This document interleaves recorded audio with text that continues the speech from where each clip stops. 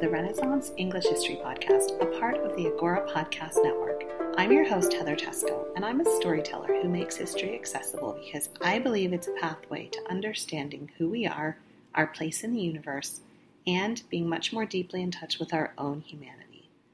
This is episode 112, and this week I'm going to talk actually a little bit on either side of the Tudor period because it's a subject I'm really interested in, and we're talking about the Tower Menagerie. The Tower what, huh? Yes, for over 600 years, there was a menagerie or zoo at the Tower of London, and today I'm going to talk about that zoo, and we'll talk a little bit about it in the Tudor period, which was when a couple of big changes happened in the zoo's history, but I'm going to talk about the whole period before and after. So one quick note that Christmas is coming up, and I want to remind you about TudorFair.com, which is my online shop of, I call it lovingly, Tudor swag, right? So you can get things like sneakers with the Anne Boleyn bee necklace, kind of iconic symbol on it. You can get an umbrella with Elizabeth I's signature on it. There's really super cool stuff there. So TudorFair.com, there's t-shirts, boots, purses, bags, mugs, all kinds of stuff. So check that out, TudorFair.com. And you can also get the Treasures from Best subscription box there. I launched it about 8 or 9 months ago. It's a monthly subscription box filled with Tudor treats like books, jewelry, special spa-like things, all inspired by Tudor history. So it's $39.99 a month. That includes free shipping in the continental U.S., and it is at treasuresfrombest.com. You can find out more information and see sample boxes and learn more. It's a great holiday gift, too. So, if you visit the Tower of London now, you may notice that there are sculptures of animals, lions and monkeys and other kind of animal installations.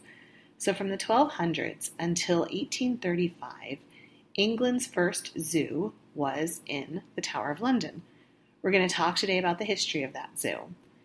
So when you visit now, you're headed into the entrance from Tower Hill, and there's this area that's built up now with cafes, and that's the exact spot where the Tower Menagerie was once housed. As you walk in, take a moment to think about the zebras and the elephants who were uprooted from their homes to be transported to London for the amusement largely of the king.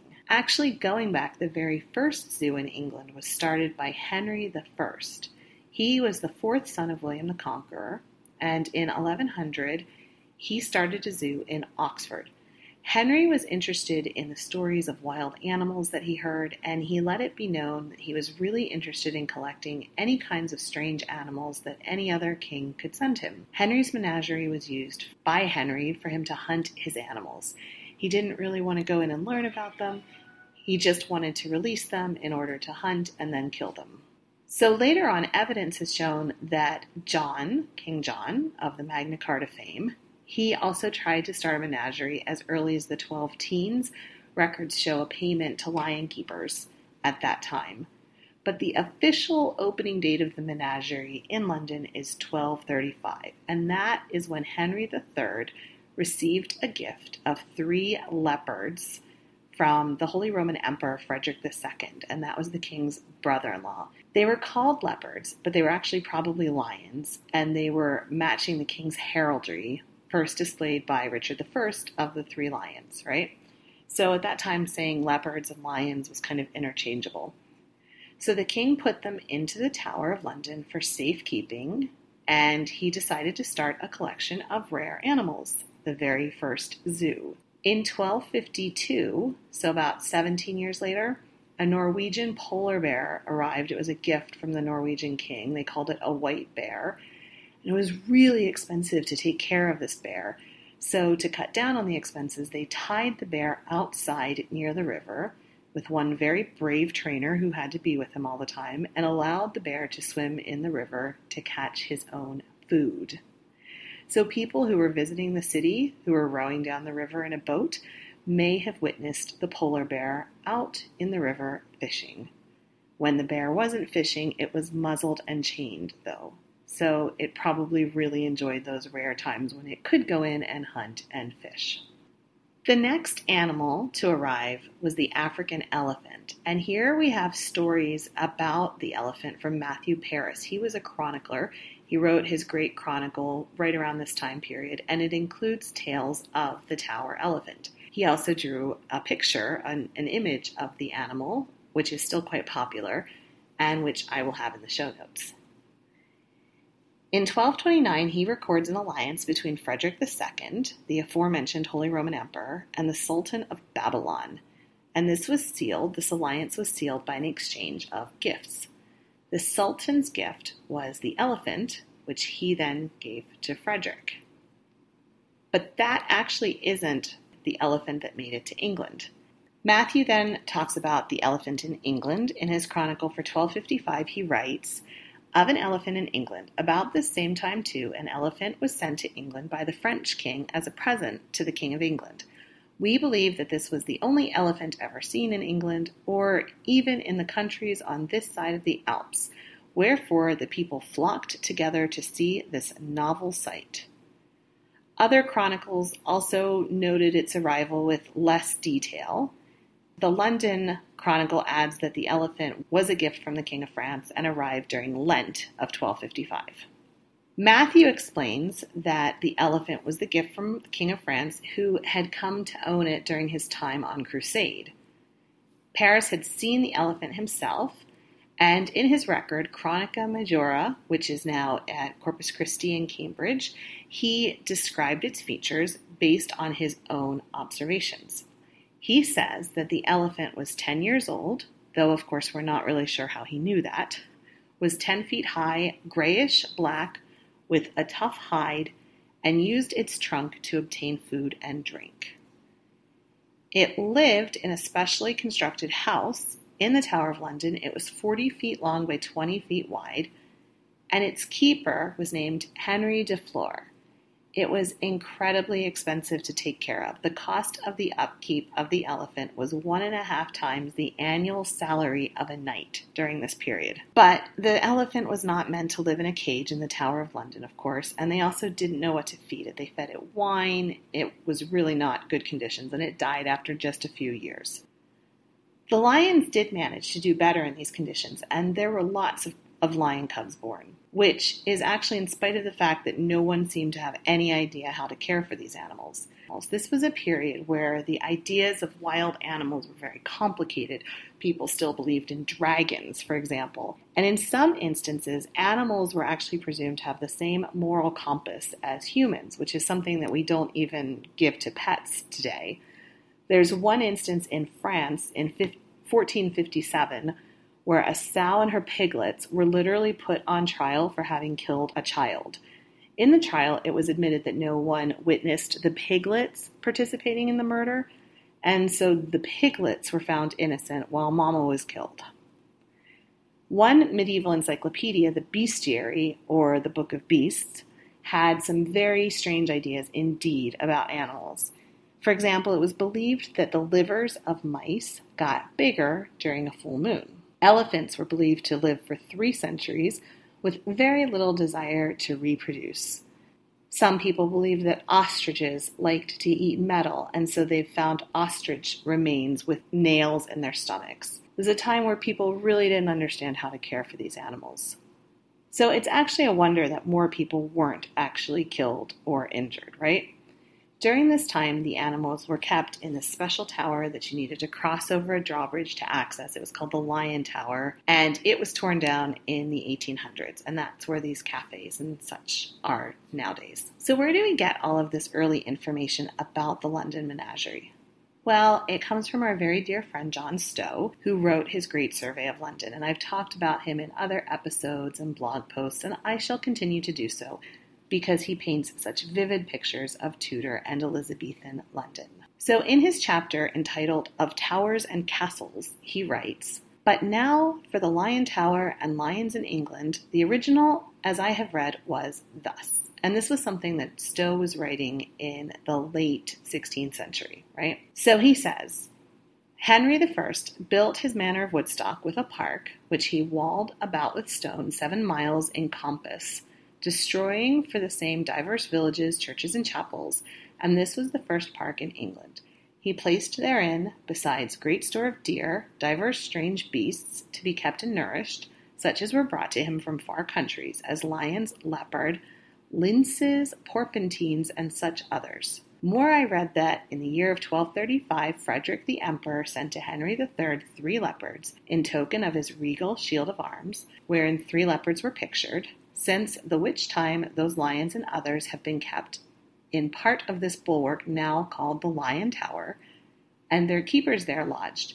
King Edward II, in the 12th of his reign, commanded the sheriffs of London to pay to the keepers of the King's Leopard in the Tower of London 6 pence the day for the sustenance of the leopard, and 3 halfpence a day for the diet of said keeper, out of the fee farm of the said city. More, in the 16th of Edward III, 1 lion, 1 lioness, 1 leopard, and 2 cat lions in the said tower were committed to the custody of Robert, the son of John Bower. Then he goes on to talk about various important dates in the tower history, as well as coinage and minting in the tower, and then he comes back to, in the year 1485, which was the Battle of Bosworth, John, Earl of Oxford, was made constable of the tower and had custody of the lions granted to him. Up till this point, the menagerie was only for the king and his very important friends, not the public. In the 1420s, a few people like ambassadors were allowed to visit the menagerie, and by the Tudor period, giving animals was much more popular between kings, and there were constantly new animals going into the menagerie. Henry and Elizabeth both received animals like elephants, for example. Elizabeth opened the menagerie up to the public for the first time. There was a small fee, of course, of money, or, interestingly, you could get in for free if you brought with you a cat or dog that could be fed to the lions. When Elizabeth was crowned queen, she orchestrated a bit of a show when she gave a thank you speech when leaving the tower. Of course, the traditional place for monarchs to spend the night before being crowned was in the tower, but it was very hard for her to be there, given that her mother had been beheaded there and she had been a prisoner there before. So she gave hearty thanks for having been delivered, like Daniel, from the cruelty of the raging lions. And at that point, supposedly, the lions roared. Perfect timing. James I had the Lion Tower reconstructed in 1604 with an exercise yard that he wanted to use especially to bait the lions with dogs. Then he also built a platform so that he could sit and watch the lions fighting other animals. James also asked the very famous Edward Allen, a Shakespearean actor, he was also a master of the royal game of bears and mastiff dogs, to get him 2 dogs to fight the lions. The lion actually grabbed the dogs and shook them around like rag dolls, and James's son, the young Prince Henry, begged his father to stop it, and he begged to take care of the surviving dog and make sure that it was taken care of. In 1623, James received an elephant from the King of Spain, and he was told that in the winter the elephant would only drink wine. As I said, people didn't really know how to take care of these animals. They fed beavers only bread, and this was also a period when James kept in his own personal zoo an actual Native American person. So in the Great Fire of 1666, the animals survived in the tower, but Christopher Wren was tasked with building a new menagerie for them to live in, while he wasn't busy with St. Paul's. This is when Christopher Wren was excavating and doing work on building these new parts of the tower, and that's when they found the bones of the supposed princes in the tower lodged down in a stairwell where it was supposed that they had been buried. So that's how that period relates to the mystery of the princes in the tower. The zookeeper at this time was a man called Robert Gill, who had been part of the menagerie as his family had managed the animals since 1573. So he did seem to have a clue, and he did seem to really care about them. At one point, he petitioned the crown to not let a man called Thomas Ward take the lions on a tour around the country, which was going to be quite profitable, but he didn't want the lions to have to be put through that. But it got more and more popular. More and more people were coming to see the animals, which led to more risks for people. And in 1686, supposedly a Norfolk woman called Mary Jenkinson, she and a friend went to see the lions. That was what they called it, going to see the lions. And the largest one reached out its paw. So Mary touches the paw, and the lion proceeds to rip her flesh completely off of the bone of her arm. So her arm was amputated, and Mary died soon after. So these are the hazards of going to see the lions at the tower. In 1835, the zoo was closed. There was a concern not just with the upkeep of the animals and the nuisance of it in the city, but also the treatment. The RSPCA, the Royal Society for the Prevention of Cruelty to Animals, was founded in 1824, and ideas about animals and how they should be treated and what good conditions were for them were really changing. So most of the animals actually went to the new Regent's Park Zoo, which is where the London Zoo is still. There were better conditions for the animals and caregivers who really understood them, and they gave people a chance to actually learn about the animals under these trained keepers. So I'm going to leave it there for this week. I know we didn't do just strictly Tudor, but I hope you enjoyed this little tour through the history of the tower, and you can kind of imagine our Elizabethan friends being allowed to go visit the tower for the first time and what that would have been like, and standing in line with a cat that they may have caught on the street, bringing that to feed to the lions. It's an interesting picture to think about that in your head. So the book recommendation, I've got lots of notes and lots of sources on the website at englandcast.com. The book recommendation is called The Tower Menagerie, The Amazing 600-Year History of the Royal Collection of Wild and Ferocious Beasts Kept at the Tower of London. It's by Roger Hahn. So I have links at the website at englandcast.com with lots of other show notes and pictures of the elephants that Matthew Paris drew. So check that out. You can also always get in touch with me through the listener support line at 8016-TESCO or through Twitter at Tesco, TEYSKO, or facebook.com/EnglandCast. Remember Treasures from Bess as you're starting to think about your Christmas shopping, treasuresfrombess.com and tudorfair.com for all of the Tudor-themed products and really cool purses, boots, shoes, all kinds of stuff there. So remember that. Thank you so much for listening, and I will be back again in another couple of weeks. Have a good one. Blow, northern wind, send who may be sweating. Blow, northern wind, blow, blow, blow. Ich hote bord in Bauerbricht, dat soll is sem leaves on sea.